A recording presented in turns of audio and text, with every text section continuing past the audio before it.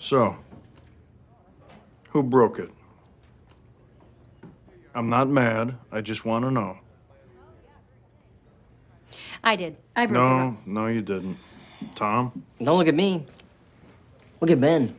What? I didn't break it. Huh, that's weird. How'd you even know it was broken? Because it's sitting right in front of us and it's broken. Suspicious. No, it's not. If it matters, probably not, but April was the last one to use it. Liar, I don't even drink that crap. Oh, really? Then what were you doing by the coffee cart earlier? I used the wooden stirrers to push back my cuticles. Everyone knows that, Jerry. Okay, let's not fight. I broke it. Let me pay for it, Ron. No. Who broke it? Ron, Donna's been awfully quiet. Really? Yeah, really. I broke it. It burned my hand, so I punched it.